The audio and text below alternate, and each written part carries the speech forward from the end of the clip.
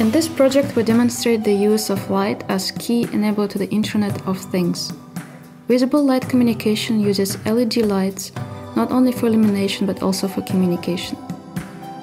LED light bulbs with a small microcontroller inside transmit and receive data. Light bulbs, toys, or any other Internet of Things devices switch between light emission and light perception in a controlled and synchronized way. Data from light bulbs can be received by other Internet of Things devices, using light sensors such as LEDs. Here we use a photodiode connected to the audio jack and simply display the received light signal on the screen.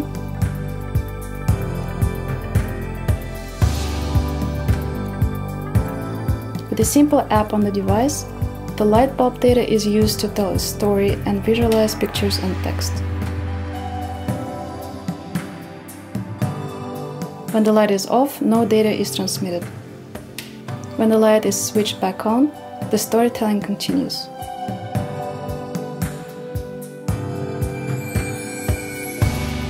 Now, a light bulb communicates with a small toy triggering the alarm.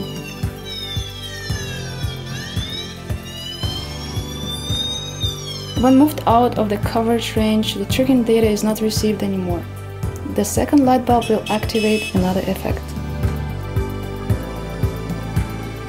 A modulated audio signal from the phone enables transmission of data to the toy. We can use light to communicate between light bulbs, toys, and the phones in all directions.